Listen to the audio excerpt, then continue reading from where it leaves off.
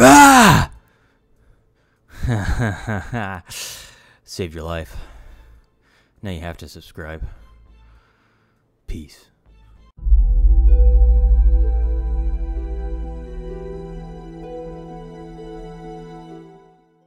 Aloha! Welcome to the video. So this week I'm going to be finishing up my BallHeaded War Club. Now this is actually going to be quite a bit different. Well, I say quite a bit different. More traditional Native American BallHeaded War Club will have a very pronounced ball shape at the head of the club. Which I know sounds really stupid to say it like that, but mine isn't going to have such of a pronounced curvature for a couple of reasons. One, I didn't make my laminated section wide enough. That's not true. I could make it a full ball, it'd just be really small, and I didn't like the dimension of that. I really needed to make it quite a bit larger if I wanted to go for that shape. And the other reason, and the more substantial reason for me, is I really wanted the shape of the club to kind of differ, to add in some of my own personal influences and my own design styles. So it's heavily influenced off of the Native American style, but it's going to be a little bit different. It's going to be more towards something that I would do, or some of the pieces that I make. So I'm going to go ahead and start shaping. So where we left off last week is I had glued everything together. Now everything's nice and solid. I can go ahead and start grinding it down and shaping it down. I'm using my angle grinder here. I use this for just about everything. I've gotten pretty decent with it. I'd say if it's the one skill I have, is I feel like I'm pretty decent with the angle grinder. I'm able to actually put in some of the fine details with the angle grinder. Now, obviously, I will be coming back and doing a lot of sanding, some edge work, some chisel work, but I'm able to do quite a bit of the shaping all the way down, which includes some of the edge work with the angle grinder itself. And I'm just using a disc grinder. I don't use, there's a couple other discs that are out there. There's some that are actually made just for grinding. Or not grinding, but shaping. I don't use those because they bite too much, and they kind of terrify me. So here is the marlin bill that I'm going to be using as the spike. I was just kind of playing around with potentially using the entire bill, but that'd be way too large of a spike. It just wouldn't be very ruly. It'd be too difficult to utilize. So I'm going to be cutting this down quite a bit, and then I'm going to be insetting it into the head of the club. You actually see this on a lot of ball-headed clubs, although usually it's a metal spike. Although I have seen deer antler as well, so this would be similar to a deer antler. I'm going to be putting it in similar to like a mortise and tenon joint, but usually what I would do is I'd put the bill in, and then I would put a cross peg, and that would be a mechanical hold. So even though I'm going to glue it, that'd be a mechanical hold to keep it in place. I'm not going to be doing that with this piece, primarily because the bill's a little bit thin, and I don't really want the look of that cross peg. I want the outside of the club to look a little bit more uniform. So instead I'm just going to be epoxying it into place, and I made sure to cut the inset really tight, really close, so that way when I go to epoxy it, it'll be a nice solid hold.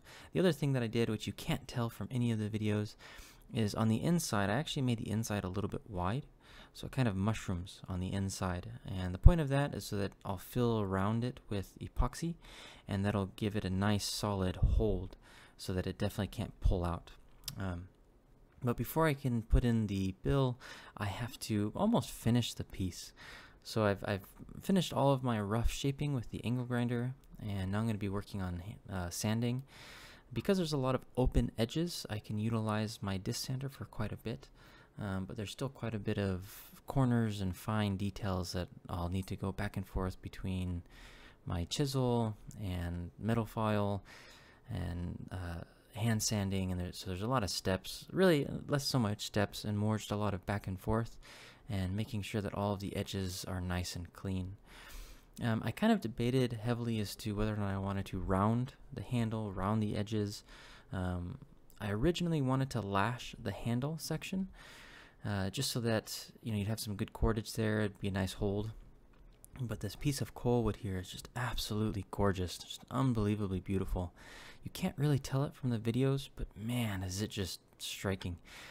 Even before I oiled it, I could just see all the curls. In fact, you can kind of see them there.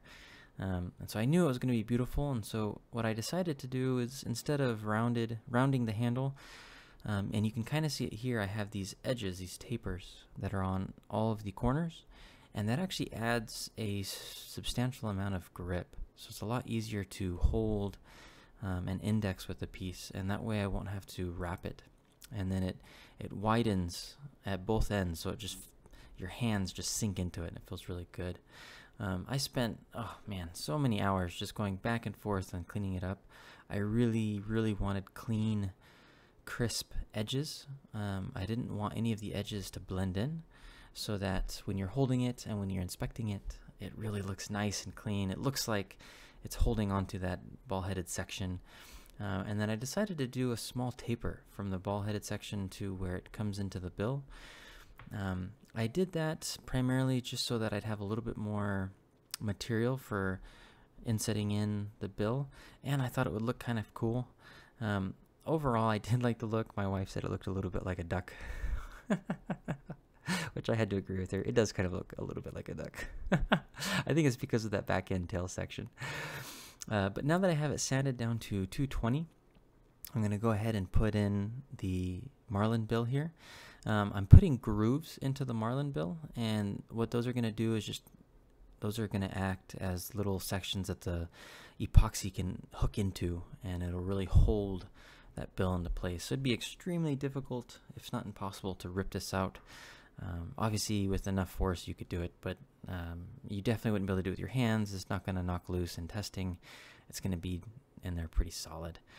So I'm going to go ahead and put in this epoxy. I mixed it with wood shavings just so it blend in a little bit more, and I let that sit for about 24 hours, and now I'm back at it finishing sanding. And so now I'm sanding up to 320. Because I have the bill in place, some of these sections are a little bit harder to get to, but it's still not that bad. It just took a little bit longer to get in the 320 grit. So my camera flipped out. So usually what I do is I get ready, and then I pause the video and I start the video and I go to oil it.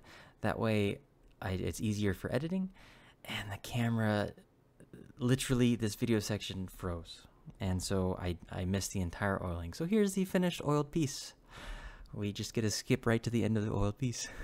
Oh, I was so mad. I was so upset because it was such a beautiful piece, and the way that it oiled was just unbelievably gorgeous. But the good news is you get to skip that section if you're not interested and move right to the finished piece. Now, luckily today, or the day that I recorded this, it was a little bit overcast, so the glare of the sun's not there. But look at that curl, just absolutely gorgeous. I really love the edge work that I put into this piece. The laminated sections of koa wood make the top section just look absolutely awesome. The bill is just beefy. Oh man, that thing is just solid, and it has a nice point. I did sand down the edge, so it has a nice point. It feels really good in the hand. I couldn't wait to test with this. I was so unbelievably excited to test with this. So we're just gonna get straight into testing. This piece was just, I was excited. So these first couple tests are just on the ballistics gel. I just want to see how well it'll stab in, and man, little to no effort, and it's about 4 inches, the bill is, and it just stabs right in. So I'm not even going to hit very hard from here. Like, that's probably 60%, and it just stabbed in. So this would easily stab into any soft sections if you get hit in the chest or the side or the stomach or anywhere that's not the skull. So I decided I'm going to just skip straight to some of the fruit. So I grabbed the pineapple, because pineapple is actually pretty tough, but funny enough, it was too soft. This piece was just shredding it. And so I never got like a good stab. It was just shredding the pineapple to pieces. And it wasn't like an overripe pineapple either. It was a pretty solid piece, but it's just too soft. And you can see there, it's just shredding it into pieces.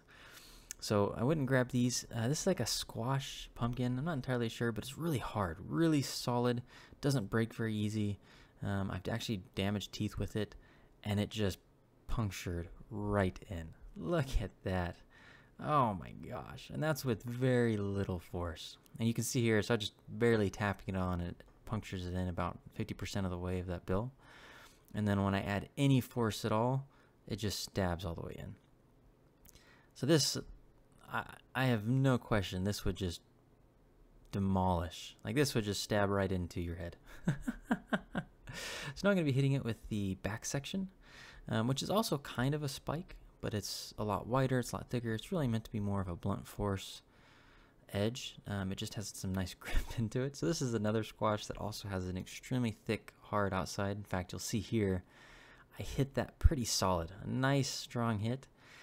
And it did almost nothing to it. I mean, it did crack it all the way around, but not nearly what I was expecting it to do. So I decided to hit this one again with the back end, and I wasn't hitting it square, and it was just gouging it, which is actually pretty nasty. Like that's, oh, that would be so painful just because it has that kind of hook in it. Man, so this piece is just unbelievably deadly, and it feels really good in the hand on both sides. Whether you're holding it front side, back side, it just feels really good in the hand, and it just destroys whatever you hit with it. So I had an absolute blast with this. I could have tested with this for just hours and hours. It was a ton of fun. Well, thank you everyone that's stayed for the end and watched the whole video, or if you just skipped to the end to watch the testing. Either way is great. Well, I really enjoyed it. If you liked it, go ahead and leave a like and subscribe. It really helps out a lot. And if you're interested in this piece, send me a message on my Instagram, and it will be put up available for sale. Well, I'll see you next time. Aloha.